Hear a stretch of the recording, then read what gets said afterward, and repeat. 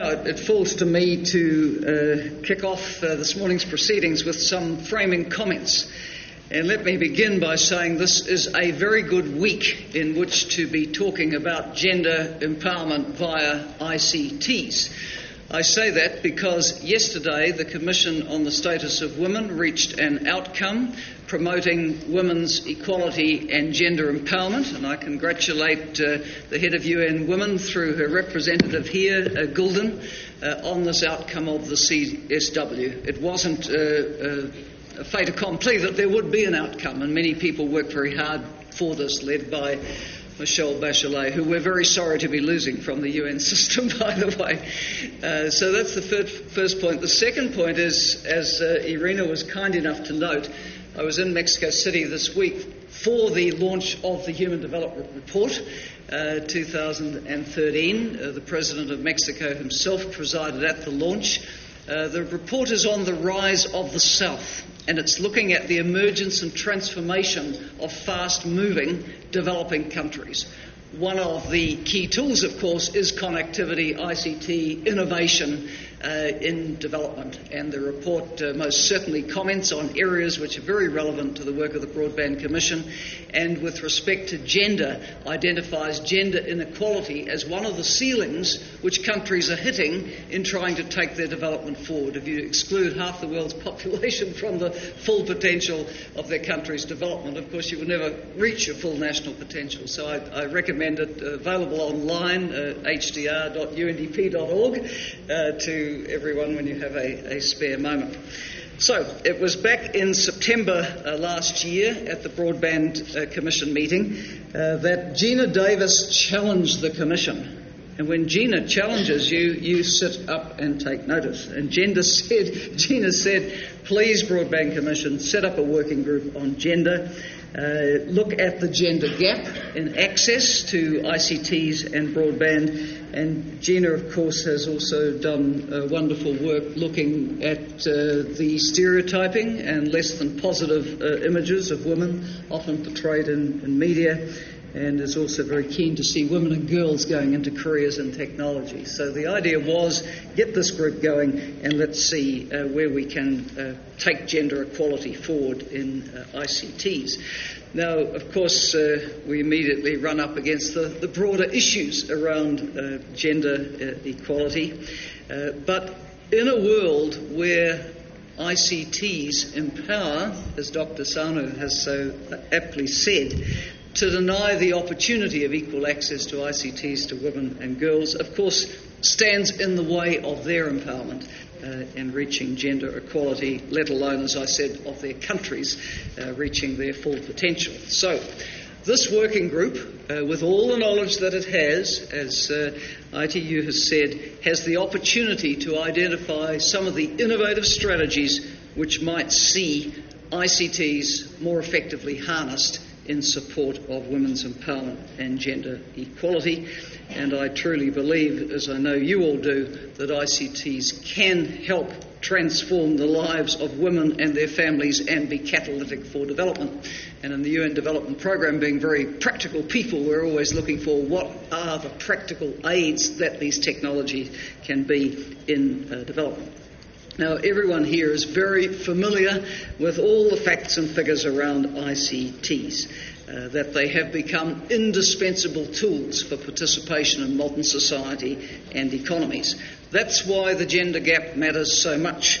If 21% fewer women own mobile phones than men do, they are put at a disadvantage in today's world. And of course the figures, the disparities there are rather larger than that average for developing countries, reaching a 37% gap in South Asia, for example, quite a serious gap.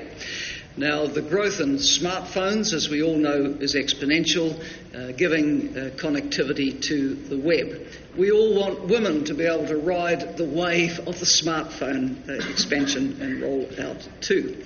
Again, we understand that in developing countries, around a quarter fewer women have access to the internet, and in sub-Saharan Africa, that gap increases to about 45%. This is a serious gap.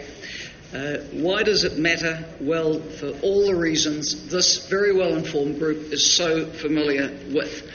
ICTs enable people to have voice, to participate, to have more impact on the decisions which impact their lives.